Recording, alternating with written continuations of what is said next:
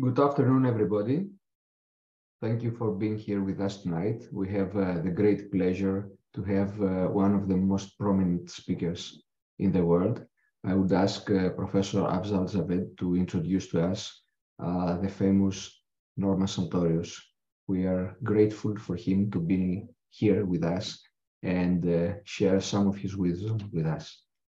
Afzal. Thank you very much, and greetings from World Psychiatric Association.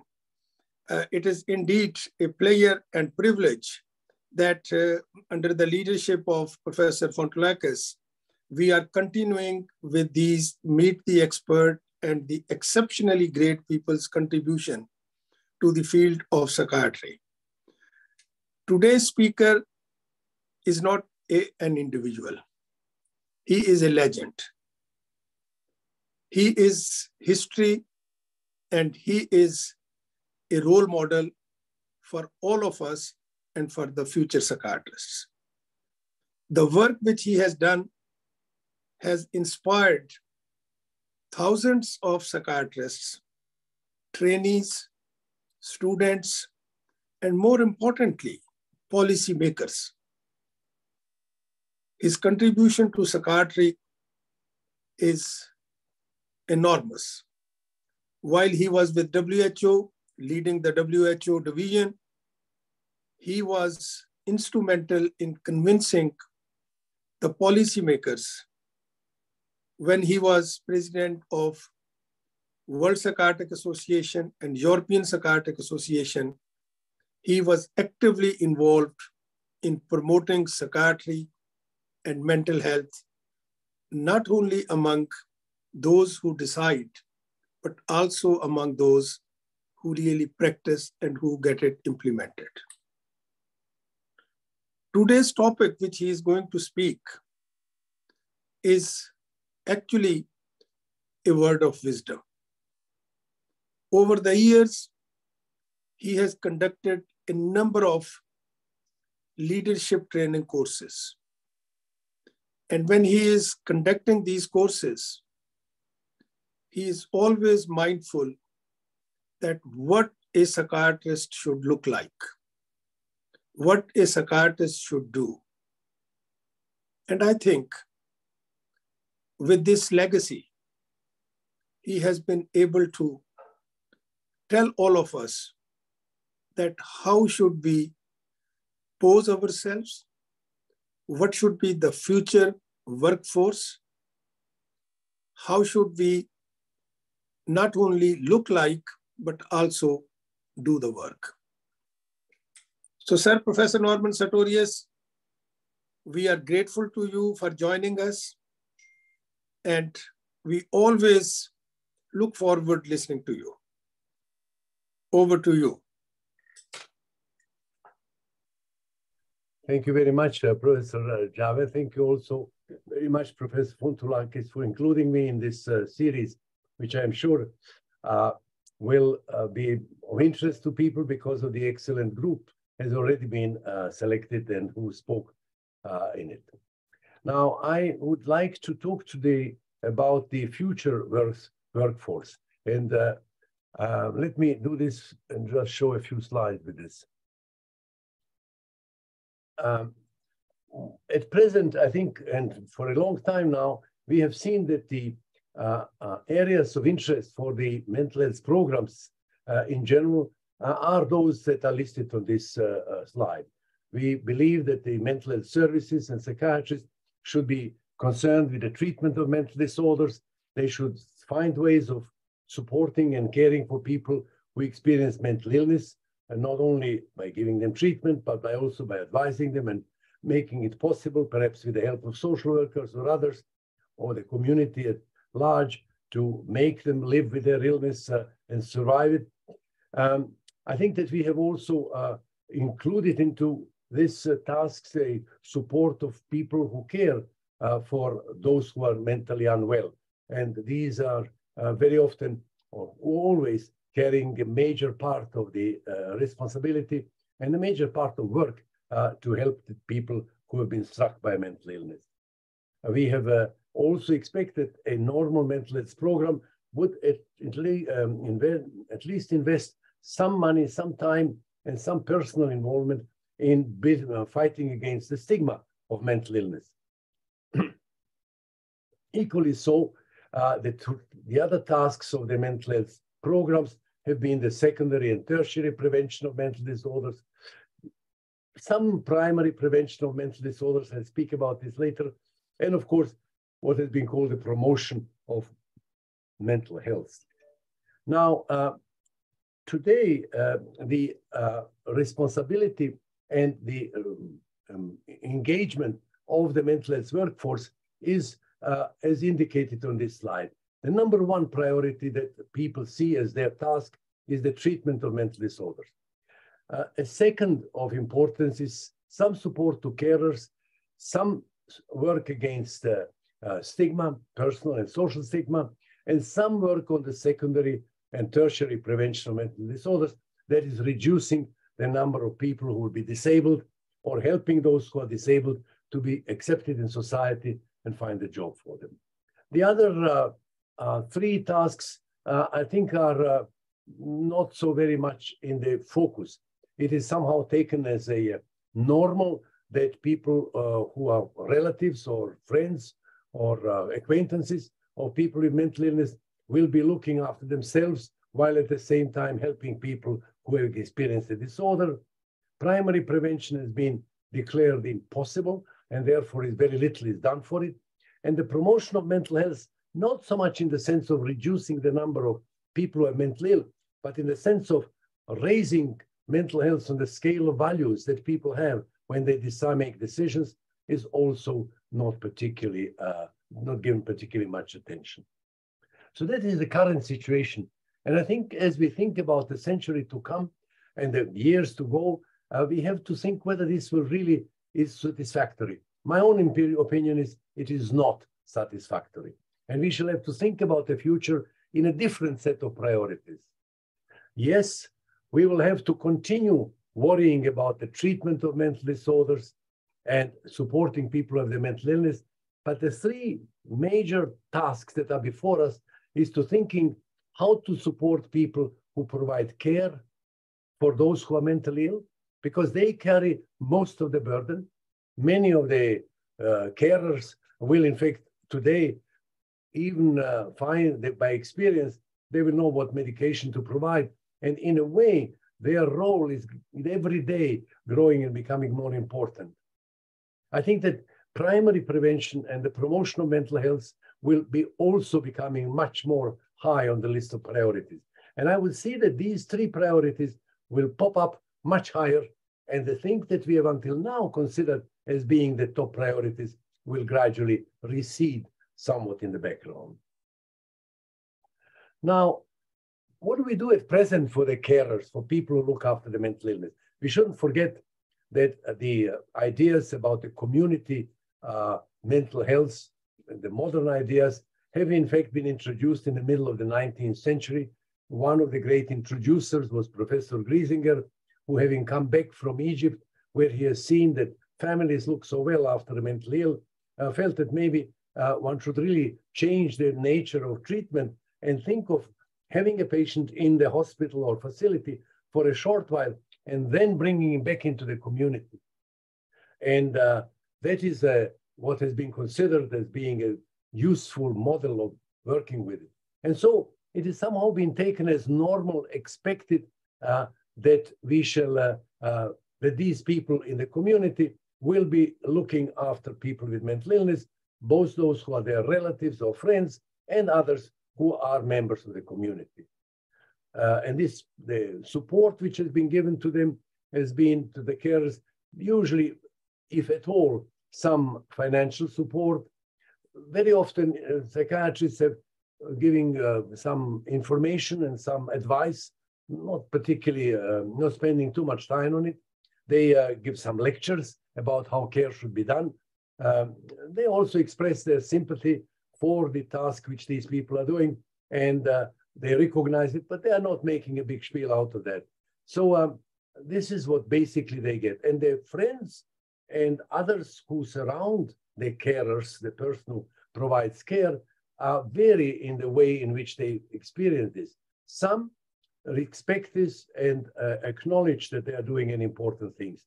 Others withdraw from them because of the stigmatization, which very often spreads from the person who is ill to anyone who looks after him or cares for him, so that the whole family becomes isolated more and more.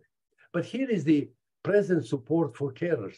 And this is a, if at all existing, a really miserable support. What we would need to think about adding to people who are carers is at least to assess the capacity for care. At present, in the whole of Europe and in the whole of the other countries that I've been able to look at, there is not a single document that says what must be the minimum capacity of the family in order to be able to accept a person with a mental illness for care.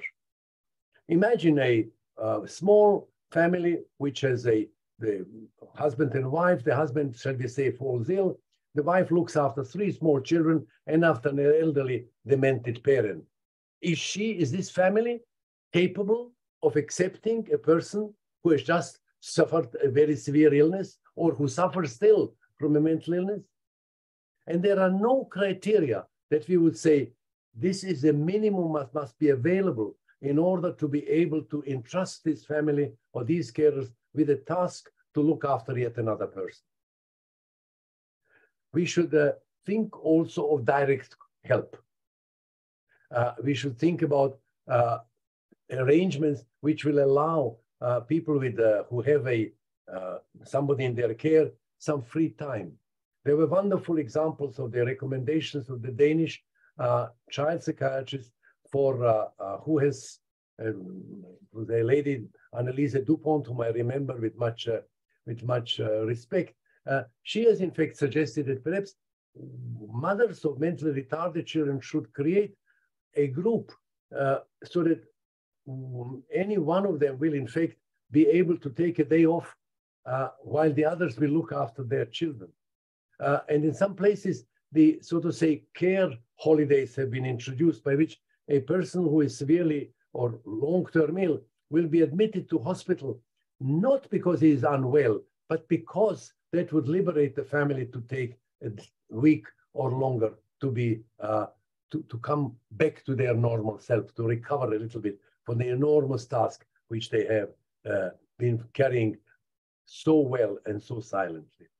But there are other arrangements that can be done to help the carers live a life that is decent and a life that is not destroyed by the fact that he has or she has to look after another person who is severely ill.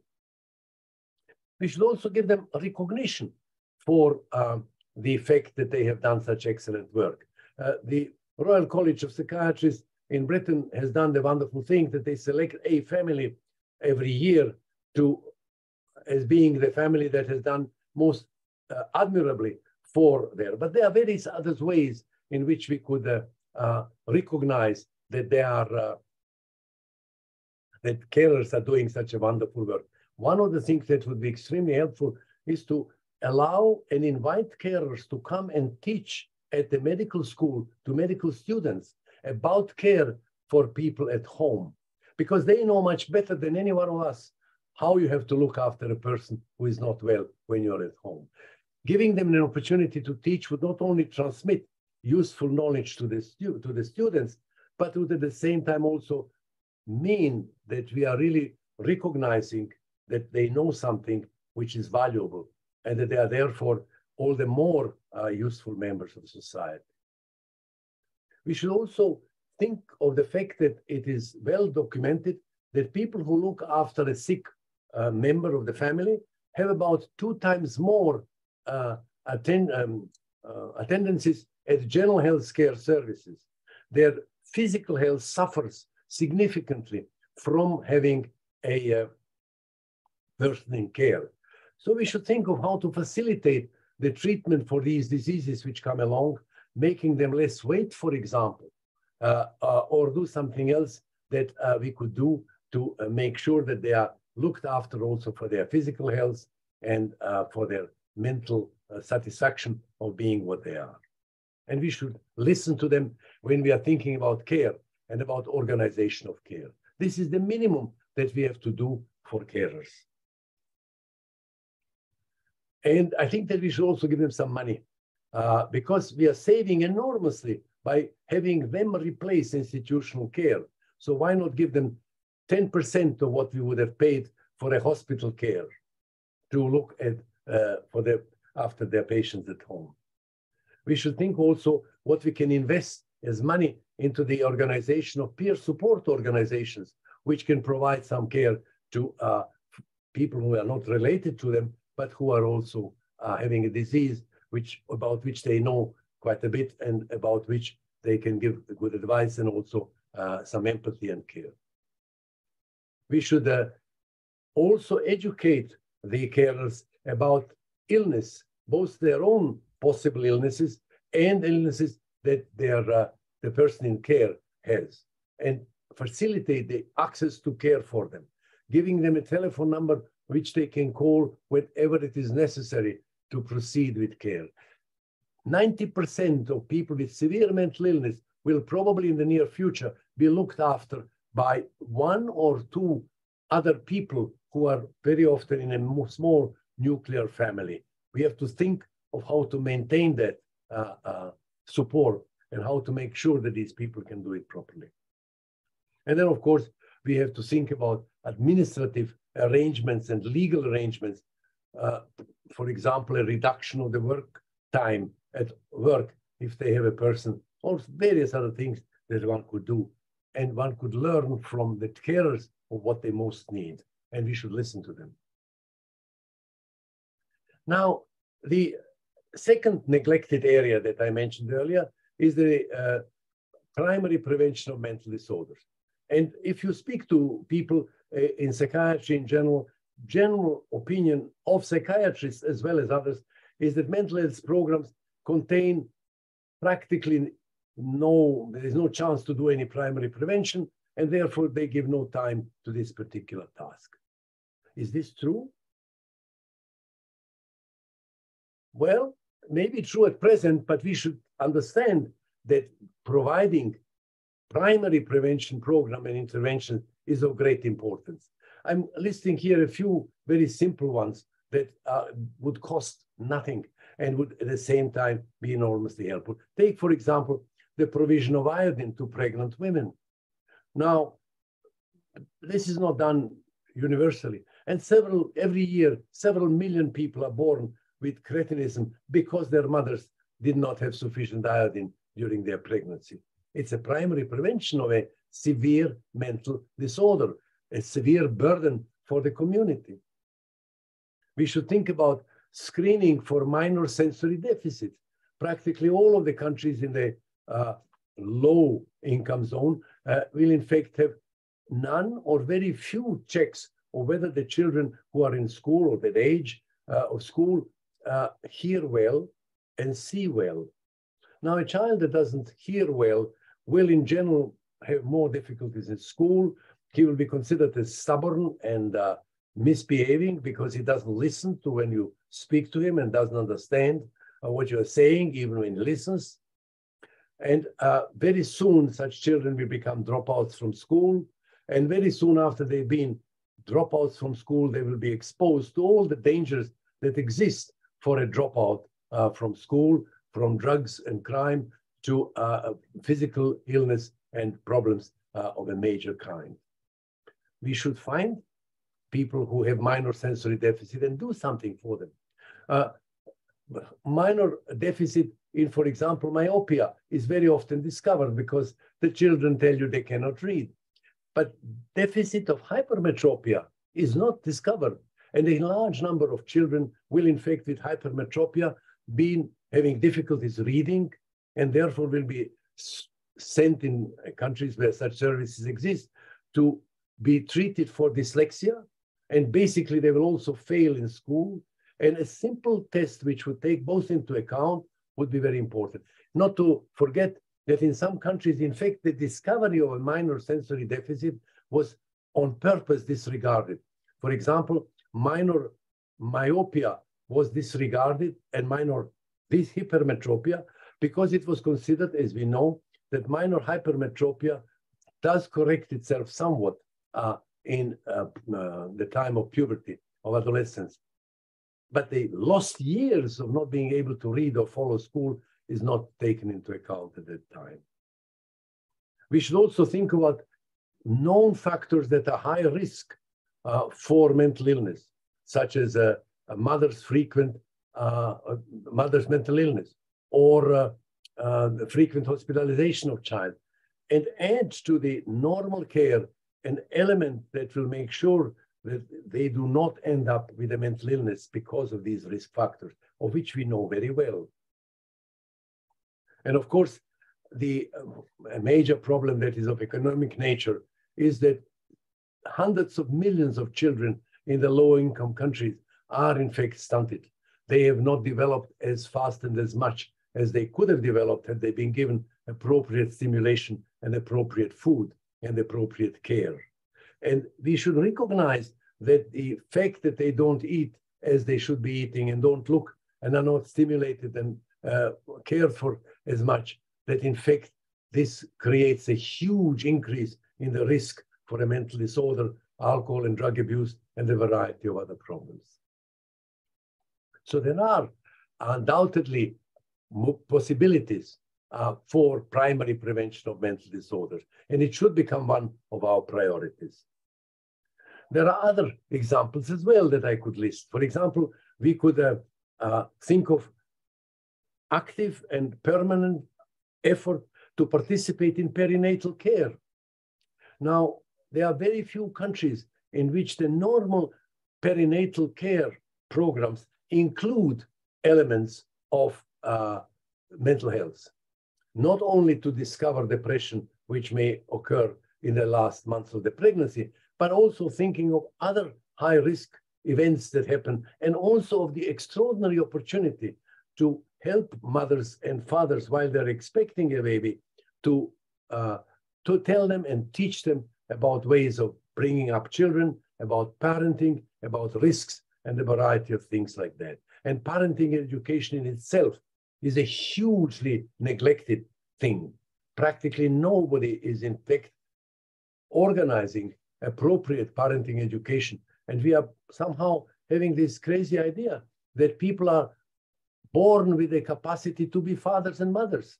Well, they are not. And they make a huge number of mistakes which could be avoided quite easily if we did some parenting education in a regular way. There is very little effort also to link psychiatric services with school programs and in programming education and ways in which education is done. All of these are opportunities for primary prevention which are currently not being used. Now, the third neglected area, which I think it should be really given appropriate attention, is the promotion of mental health. Now, as you know, promotion of mental health can mean three things. It can mean, number one, the reduction of mental illness. The number of mentally ill people in a particular community is reduced, and we say the mental health in this community has been promoted. All right.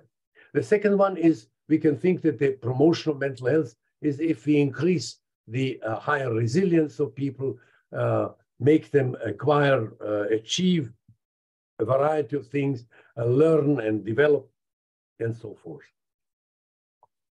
The third way of thinking about the promotion of mental health is in fact different, basically different. And that is that the promotion of mental health is a process by which we are bringing mental health higher on the scale of priorities of individuals and societies. That they think about mental health as being a precious thing for which it is worth making sacrifices, because mental health is so important for life of quality. And that is something that we are currently not doing. So that mental health is ill-defined, not particularly looked after, and certainly not sufficiently, there's insufficient effort to promote the value that people give to mental health. I think that all three of these aspects are important and should be given incomparably more attention. Now, how do we prepare ourselves for these tasks that I here mentioned, or some of them that I mentioned? Number one, I think we should significantly invest into the revision of the way in which future doctors are selected. It is not the one who has the best marks in secondary school who is likely to be a good doctor. We know many of the personality characteristics. However, there are very few countries which really pay sufficient attention to advise young persons who want to enter into a particular postgraduate education or graduate education, what would be the best thing for them to do. We should think much more about what is it that we really want to find in future doctors and select youngsters insofar as possible for who will be likely to achieve these goals. We will make mistakes, that's for sure, but in many instances, we will not make the mistakes, and we should recognize the empathy, the capacity for empathy, or the interest in human things, or the capacity to make the way in which people are built, which makes them better candidates for good doctors. We should certainly revise the undergraduate and postgraduate education. I'll say a word about this in a moment. We should examine the laws which are regulating healthcare and make sure that every one of the laws that we have about health and mental health has a sunset clause. There are still countries which are having laws which are obsolete, maybe 20, 30, 40 years old, and they have not been revised at all. In the future, every law that we produce should say, here is a law which we are putting forward. It's based on today's knowledge and today's society. In 3 years' time, we have to go back to that law and see whether it's still appropriate for the society at that point in time, at that point of development of science, at that point of the legal situation as it has changed. And the sunset clauses in all of our legislation would have to be introduced. Not to mention that, of course, since we didn't do that in the past, we should probably think of revising or at least reviewing the mental health legislation as it currently exists. We should think about introducing much more about health into the general education, not the old traditional style, only wash your hands before you eat, but really think a little bit more about ways of promoting health and give it a decent place in the general education, so as to increase the self-help capacity of people, so as to increase the capacity to help others, so as to increase the capacity to accept people who have disabilities, and so forth. And this particular thing, a very large proportion of people are imperfect. And thinking of accepting those who are particularly imperfect is very important and has to be done. And I hope that we can think that we shall introduce an appropriate component, an appropriate time and effort into making people ready and willing to accept people who are imperfect and help them to survive and live a better life.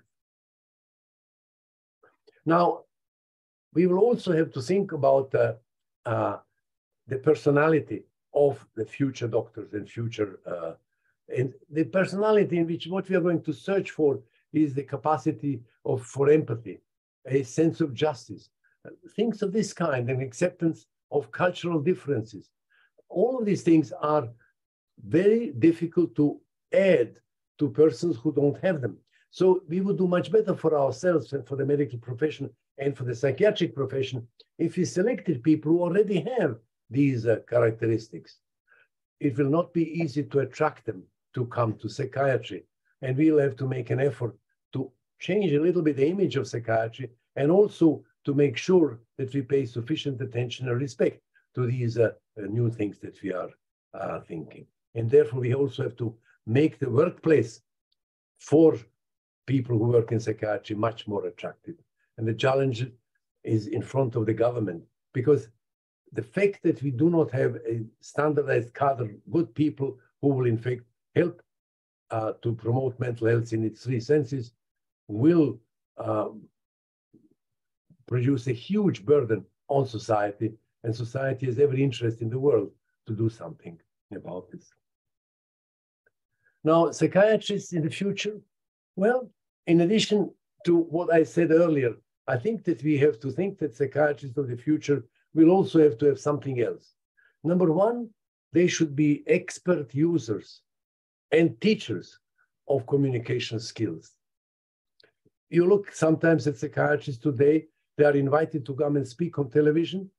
Are they competent speakers? Do they in fact convince the audience? Perfect, very good speaking can be learned. It's one of the communication skills. And doctors should in fact be given, particularly psychiatrists, should be given a variety of communication skills. They should learn how to negotiate. They should learn how to convince. When we speak about making sure that women are receiving iodine at during their pregnancy, it is not the psychiatrist who will go and give the iodine. It is the psychiatrist, however, who should convince the government to do it. And in order to do the convincing, he has to know how to do this. We should start thinking and do much more to find ways to deal with comorbid mental and physical disorders. We see a huge increase of comorbidity of mental and physical disorders, and at the same time, in parallel, a fragmentation of medicine into ever smaller disciplines, so that nobody deals with all of the diseases anymore. It's psychiatry deals with the depression, and diabetology deals with the diabetes, and there are 3 other doctors who deal each with a little piece. And I think we have to think of organizing the care in a manner that will ensure that we simultaneously approach the variety of comorbid diseases that are present. People die because of comorbid diseases much sooner than they would otherwise. People with mental illness die 15 years earlier than people who do not have mental illness, not because they have a mental illness, but because they have a mental illness and a physical illness, and the comorbidity is managed so miserably. Of course, the psychiatrists have to remain competent in their own field, know about psychiatry and its treatment, and they should start also thinking of being not only doctors in treating the illness, but also advisors about ways of creating a life after an illness, which very often lasts a long time and certainly influences a person's life so much. They will also have to accept and be willing to work and listen to people who have experienced mental illness, to people who have been looking after persons who have a mental illness. And I think that listening and being able to accept that we psychiatrists are not perfect, nor do we know everything that we need to do a good service, is of tremendous importance. And as I said earlier, and I repeated, having empathy, not only for those who are mentally ill, but also for their family, for colleagues who work with you, and for the miserable suffering in the general thing, is an important feature of a good doctor, and a particularly important feature for a good psychiatrist. So, ladies and gentlemen, I think that the world of tomorrow will bring many of the changes, and most of those changes we can predict, and we know exactly what will happen. And I think we have to think of ways in which the focus will have to be changed of all medical establishments and doctors, including psychiatry, while at the same time remembering that no matter what changes we are doing, we will need to put enormous importance on empathy and technical competence going with it. I think that we can ease and make the future much better by employing a variety of effective measures now. We will experience the benefit of some of them, but those who come after us will be very grateful to what we have done, because otherwise, if we don't do it, society will not be a nice place to live, and being ill will be a much greater problem than it ever was in the past. So I thank you very much for your attention, and thank you also for inviting me to participate in this series. Thank you. Well, thank you very much, Professor Sartorius, for these words of wisdom. And I think the conclusion which you have really given, that is the way forward, and that is the future. We have got some questions. So should I just ask Professor Fontoulekas to ask, to take any questions for you?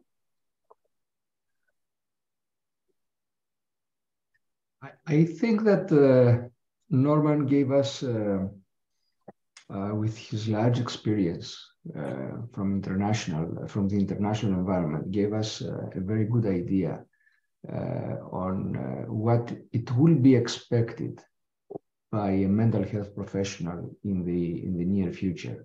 My main concern, and I would like to have your opinion on that, my main concern is that, especially with the pandemic, we witnessed something that we were suspecting, but we haven't seen in such a magnitude and strength, and that is the denial of existence of a pandemic, which is there with people dying, and still a lot of people denied the existence of something which was so obvious, which means that we will have probably much difficulty to persuade concerning mental health, mental illness, treatment for them, which is much more elusive in comparison to a pandemic. And we were also witnessed the mechanisms and the needs behind such a denial and such an alternative, let's say, experience of reality. Do you have any comment on that? Any ideas? I mean that the resistance to mental health is great and beyond logic. Well, the pandemic, I think, had a number of expected consequences and some unexpected. For example, an unexpected consequence was the reduction of child mortality during the pandemic. There was an unexpected consequence was also that the suicide rates varied. In some countries they went up, in other countries they went down. All of these are, but a very important, unexpected, but very important event that happened was that governments as such, no country in the world, they acted as they should act. And there was a number of things that could have been done had we been prepared to do something about the pandemic. We have now learned what are the elements of a government response to a major stress such as the pandemic. And I hope that that will help us dealing with the pandemic. Now, the pandemic, however, had also other consequences. It increased what is called delayed morbidity. It's all the people who have not got vaccination, not for COVID, but vaccination for other childhood diseases, which has been postponed or canceled. All of the people who for 3 years long have not been discovered for their cancer of the breast or prostate cancer or other cancers, because these services of screening have not been in place. These people will be a burden that we will have to carry as time goes by. Now, thinking about mental health, however, one thing that we have seen is that there was a report that the number of people with depression and anxiety have grown. But I think it was an important message in that, because it is not that the number of people with depression has grown as much. There's an increase of the number of people who were depressed, but they were depressed for real reasons, not because they had a disease depression. They were depressed because they lost their job, they lost their time, they lost everything. And maybe they lost a relative and who died in it. So that one important thing that we shall have to distinguish is what are the relevant changes of mental health that we as psychiatrists have to deal with, and what are the consequences of events that can be only controlled by the government and by the society as a whole. I think that these are two different tasks. We cannot treat a depression which is due to the fact that one has been thrown out from his work. This is a thing that depends on the employer, not only on a psychiatrist. So that's another consequence that we have to think about. Now, maybe some other things that are important as well.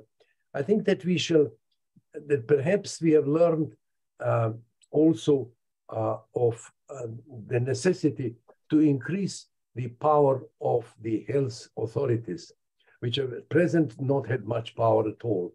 They were saying things and thinking about things, but they have not really had the possibility to introduce resolute measures when they were necessary. Another task that I think is before us is the question of the behavior of the health personnel.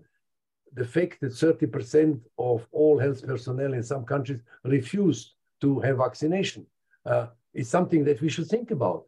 I mean, this is a measure that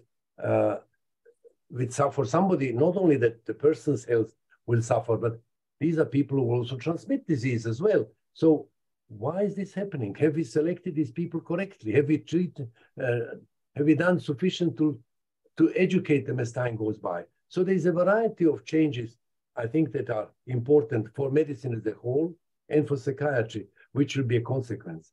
One other thing which is important and should be done now, we have seen that the stigma of mental illness has been particularly ugly during the time of the pandemic, that mental health departments have been emptied so as to create place for people with COVID. And the patients who were having mental illness were let to go out into the street and not given any treatment anymore. And there was a variety of other things. And the consequence was, of course, that there was the mortality of people with mental illness has sharply increased during the time of the pandemic, because on one hand, they were not given care that they should be, and the other, they were also exposed to very severe stigma.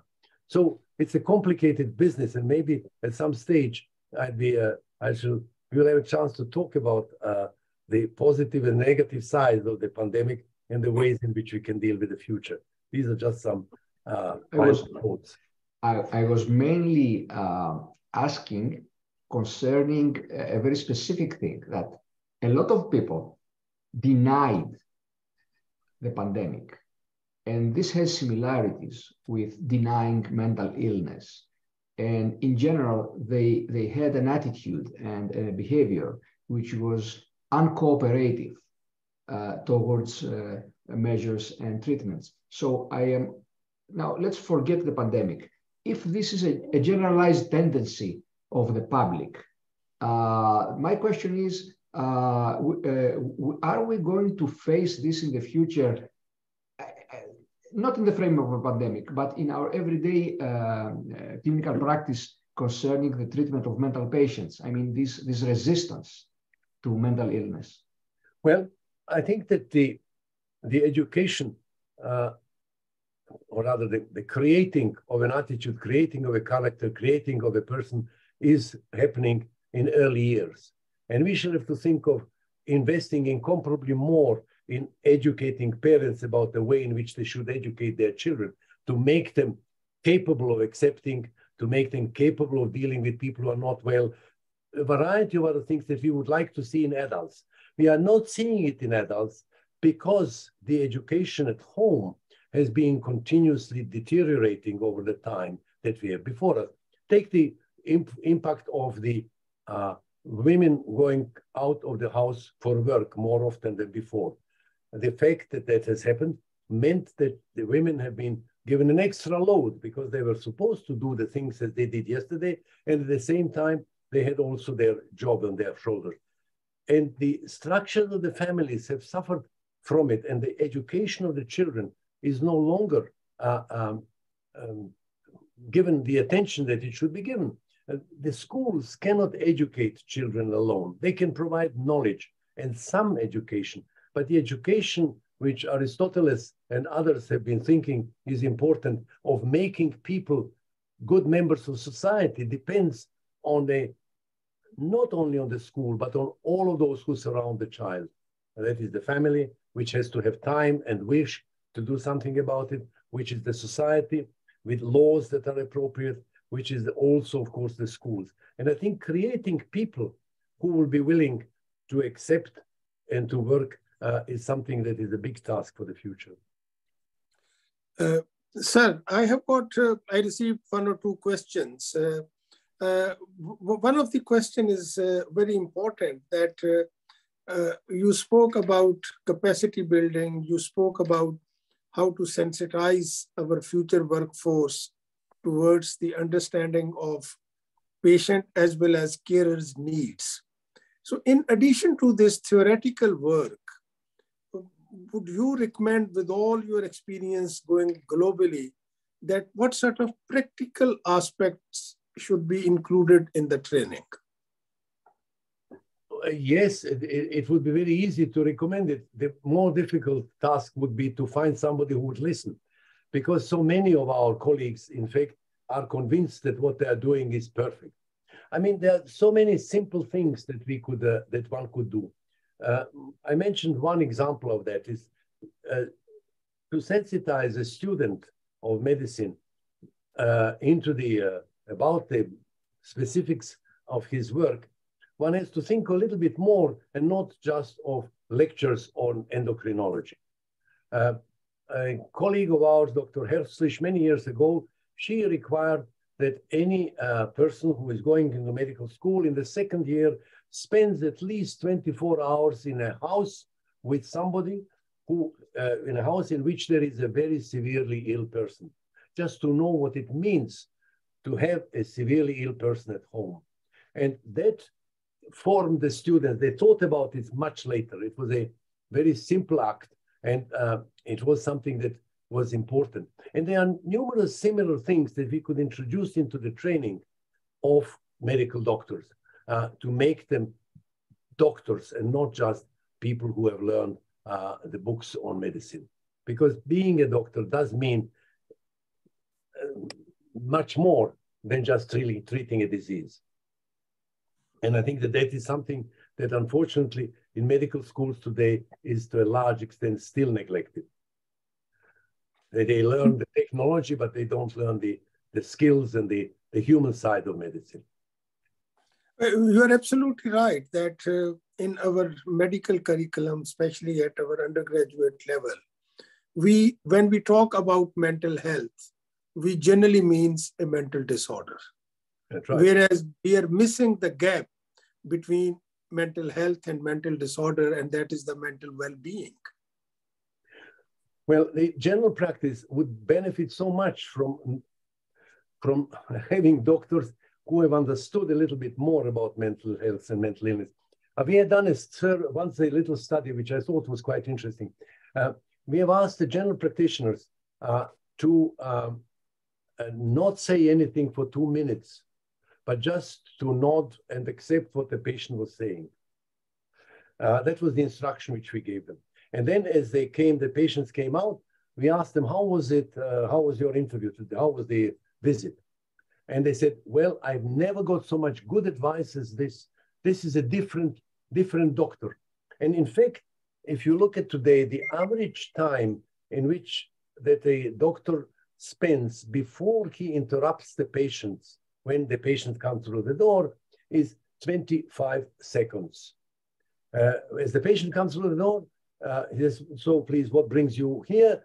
Patient starts speaking, says, I have a headache. And says, yes, when is it a headache, morning or afternoon? Patients are never allowed to have a few minutes, and the doctors have not learned the most essential skill, which is important for all medical professionals, which is the skill of listening. And I could go on listing skills of that type, which would have to be introduced, and they're not expensive to introduce into medical training to make doctors who are different in their nature.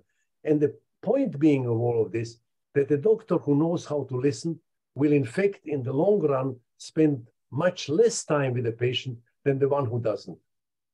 Because it's a different relationship that establishes itself, and by learning how to listen, you are in fact much more likely to take the right road to helping a patient. We have got, sir, another question, and if I understand correctly, the question is that it looks like the exposure of certain information matters in terms of promoting, whether including promoting mental health. But at the same time, exposure can also be detrimental. So, will this make sense to increase the exposure of information to promote mental health and avoid any further stigmatization or complication? Well, I think that we have just published a book on reviewing what is the novelty about fighting stigma. And I think that stigma of mental illness is undoubtedly the #1 problem that we have today in dealing with psychiatry. And I think that we have to think of fighting stigma as an essential time, an essential part of health services, which have to invest massively into thinking about what can be done about stigma.